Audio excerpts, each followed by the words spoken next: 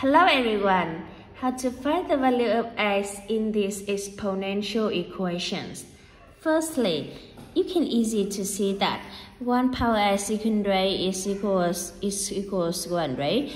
Because we have the exponential rules, 1 power n equals 1, right? So therefore you can write 1 minus 2 power x equals square root of 2 power x minus 4 power x. Yes, and so in next step you can take square of both hand sides. So therefore we have 1 minus 2 power x whole power square equals 2 power x minus 4 power x. Yes, and so you can write 1 minus 2 power x whole power square equals 2 power x. You can write 2 power x times 1, right? And 4 power x you can write 2 times 2 whole power x. And so we can say 1 minus 2 power x whole power square equals 2 power x times 1. And so for here we can have a times b for whole power n equals a power n times b power n. So therefore we can write 2 power x times 2 power x. Yes, and so 1 minus 2 power x whole power square equals, you can take 2 power x out. In brackets we have 1 minus 2 power x.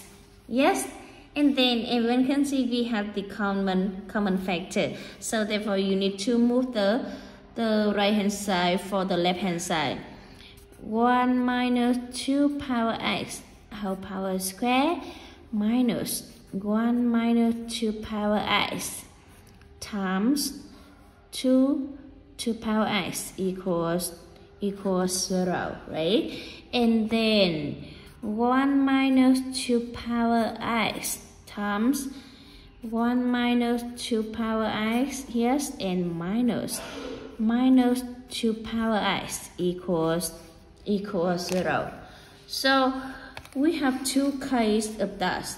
Firstly, case 1, we have minus 2 power x equals 0, right? And then here is equals 0 to, or 1 minus 2 power x minus 2 power x equals 0, right? And so for case number 1 we can write 2 power x equals 1. Yes, so it's easy to see that 2 power x equals 2 power 0 and equals 1, right? Therefore we have x equals 0. Yes, we have a value of x equals 0 from case number 1. So we need to find for case number 2 to find the value of x here. You can write 1 minus 2 times 2 power x equals 0.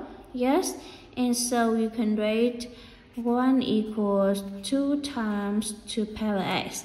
And so you can write 2 power x equals a half. Yes, and so you can write 2 power x equals 2 power minus 1. Yes, it's so easy. Yes, and then in this case we can have the value of x equals here minus 1. Yes, so we have the value of x1 equals 0 and x2 equals minus 1. Thank you for watching my video. Don't forget to subscribe my channel. Love you all. Bye bye. See you.